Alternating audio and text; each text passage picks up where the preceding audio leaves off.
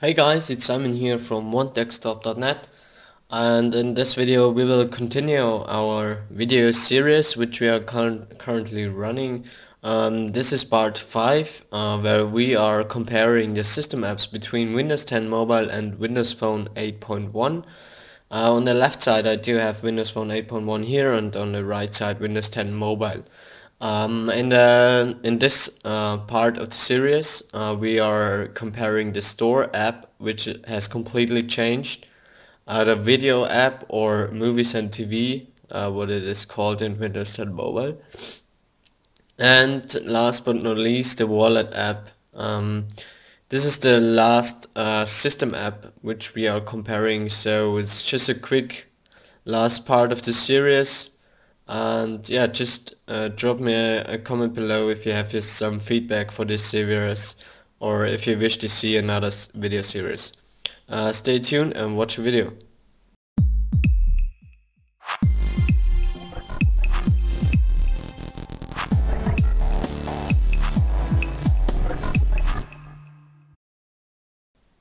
So let's start.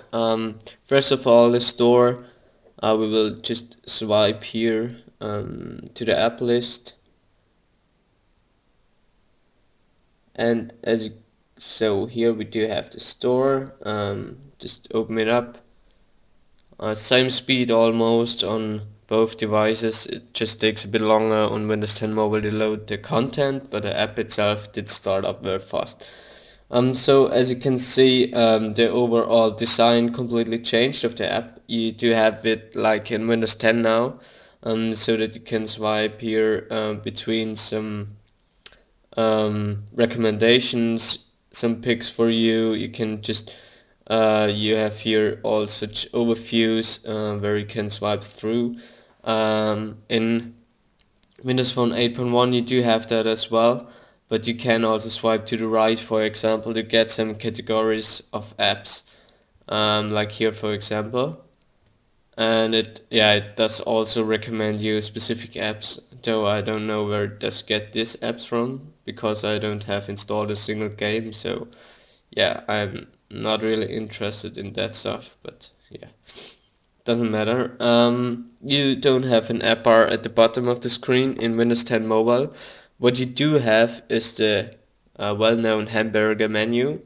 There you can switch between some categories, for example games and normal apps. So you just get an overview of all games, and it's more sorted here. You can just choose apps so that you only get displayed apps and no games. You can go to movies and TV, which is of course also possible to buy through the store app. Same like, yeah, it's in Windows Phone 8.1. This is actually only possible in the movies app itself.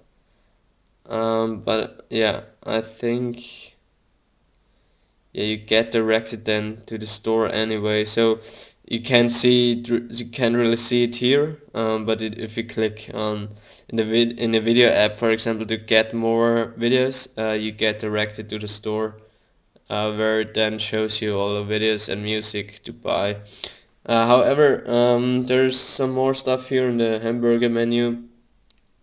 In Windows 10 Mobile, in Windows Phone 8.1, you get three points here. My apps, which is now my library in Windows 10 Mobile, where you can see all your installed apps in the past. It's sorted between apps and games, and it's even sorted in works on this device and doesn't work on this device. So you can't hit an error also with installing an app. It just gives you the apps in one list which are ready for this device, and it shows separately the ones which aren't compatible with Windows 10 Mobile. Next off, we do have the downloads, of course. You get this here in downloads and updates. You don't have a swiping action here to get to the history. In Windows Phone 8.1 you do get, of course, this by swiping once to the right, and then you get come again to the downloads. And settings, of course, you get also here in Windows Phone 8.1. You can set to update apps automatically when you're on Wi-Fi. That's possible in Windows Phone 8.1 as well. I've normally turned that off because I want to see which apps are updated. Lifestyle, of course, is also available in Windows Phone 8.1 already. Purchase sign in, that's just to check if you buy an app or anything, if it's really you or someone else. And account, you can manage your devices which are connected to your Microsoft account and which from where you can buy apps, for example. So from your Surface, your phone, your desktop PC, all these devices are listed there. It's just a link to the Microsoft website to your Microsoft account. And yeah, there isn't much more anything apart from that. You can see about section, version number, and all that.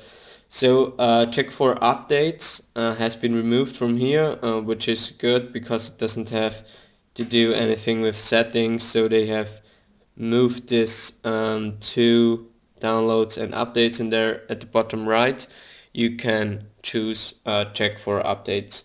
On search, just go back to the home screen. Yeah, okay, now we are movies and TV. Yeah, you can view your account. That just opens once again the Microsoft account. In Microsoft Edge, payment options can be set, but this, yeah, it all directs you to your Microsoft account in Microsoft Edge. So that's not really inbuilt in the app. Even redeem code brings you to the website. Yeah, my library, and that we had that already. Account, you can add different Microsoft accounts, which is very cool. If you do have a few family members, for example, and one buys this app and the other one buys this app, you can just add a few Microsoft accounts and get some apps here, even if you haven't bought the apps by yourself, but your brother has, for example. You can just add this Microsoft account here. But we won't do this now. Yeah, there isn't much more. Search has been moved to the top right here, which is more handy, I guess.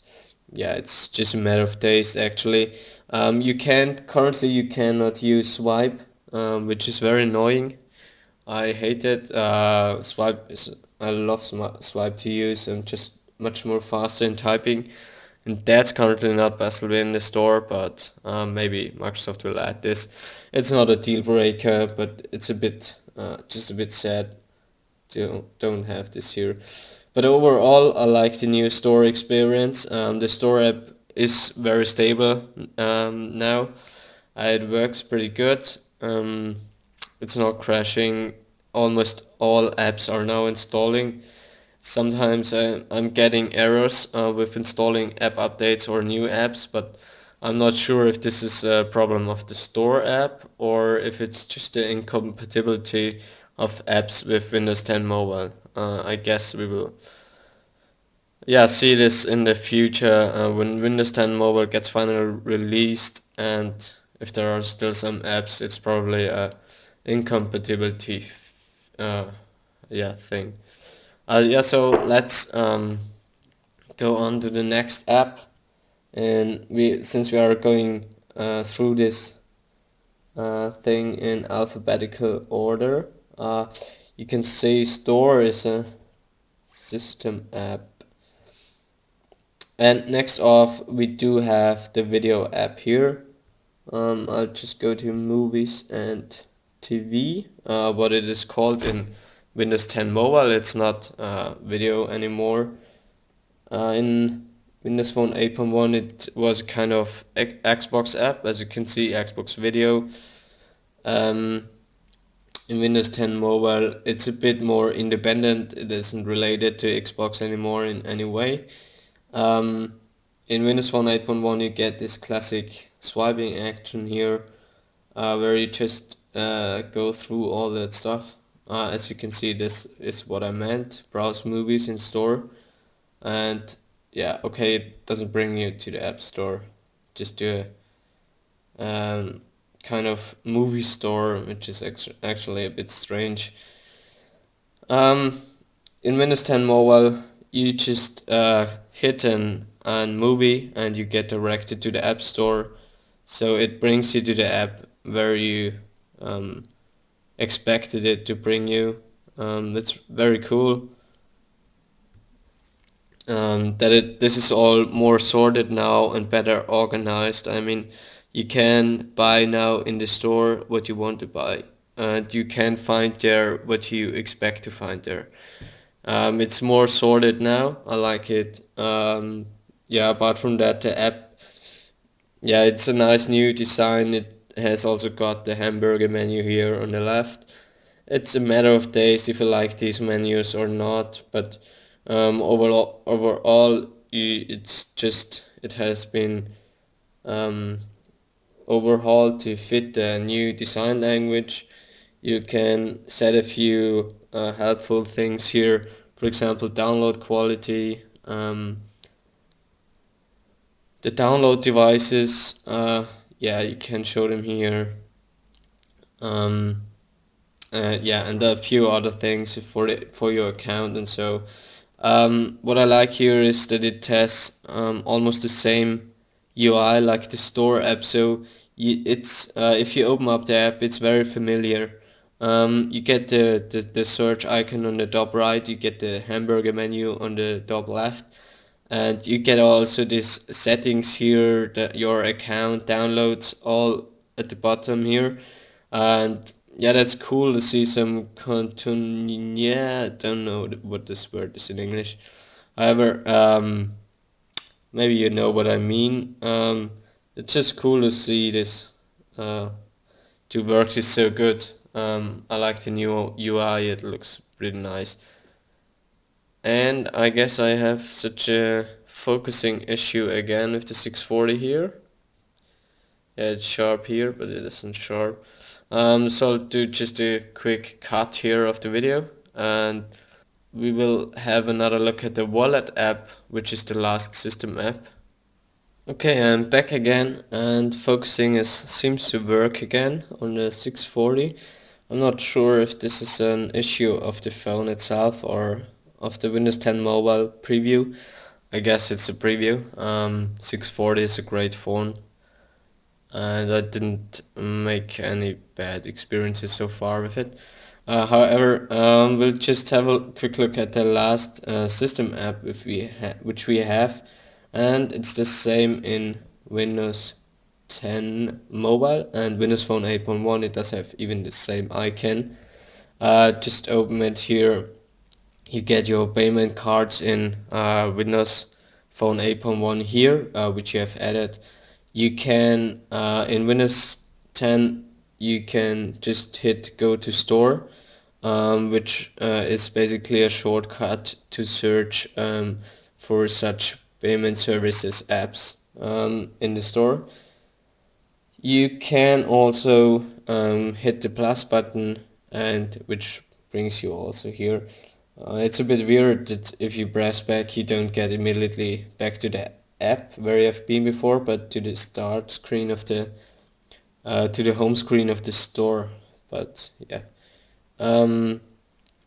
yeah, that's it in the wallet app. Actually, there's much more. You can go to about, which should be here as well. No, isn't here. Okay. Yeah, you can see here. You can have a look at the version number of the app if you're interested in. But there isn't much more to see. Apart from that, you can of course send feedback since it's still in beta. Yeah,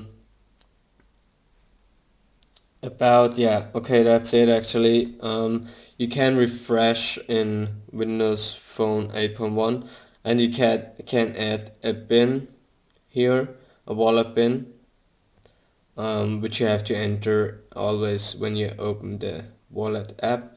That's currently not possible in Windows 10 Mobile, but I guess this is a very early status of the app. It has been just ported from from Windows Phone 8.1 to Windows 10 Mobile, and I guess there will come a bit more stuff in the future updates. Microsoft is updating apps individually from the independently from the operating system in Windows 10 Mobile, so you can get new features also without new operating system updates, which is very great. So yeah, I'm sure they will bring a bit more to the payment app. As I've shown you in the store app before, you can have a look at the payment options here as well, but it just brings you to the Microsoft website, where you can edit your payment options. Okay, yeah, I have two-step verification turned on. However, yeah, that's it. That was the last part of my video series, where we are comparing the system apps of Windows 10 Mobile and Windows Phone 8.1. I've received some feedback already, and we will probably do a video to compare the animations which Microsoft has changed in Windows 10 Mobile, and have a look at them, how they have changed compared to Windows Phone 8.1. And yeah, if you want to see any other videos, just drop me a comment below, hit the like button, and subscribe to our channel and have a look at our website for more information. Thanks for watching, stay tuned.